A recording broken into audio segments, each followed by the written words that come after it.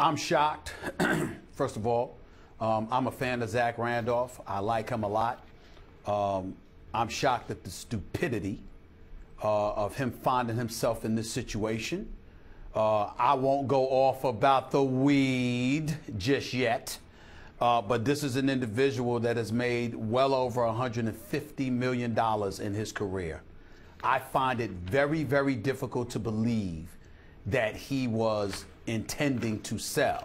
Now, according to the report that I read just on the newswire, I think it was from TMZ or wherever else it was, it said specifically the reason why the words intent to sell were thrown into the equation as it pertained to the arrest is because of the amount of weed that he was in possession of. So essentially, due to the amount, they say, okay, intent to sell. That doesn't mean he was intending to sell it.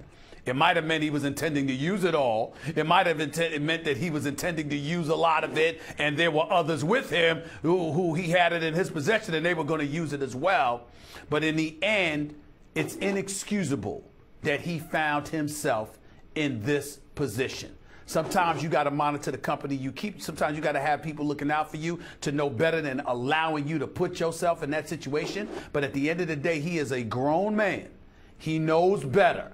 And to consider the workmanlike individual that he has been, how good he has been for the teams that he has played for, considering the absence of athletic ability where he uses his girth and his skill to be as effective as he has been in his career, the hard worker that he is, to find himself in this situation because evidently he could not stay off the weed.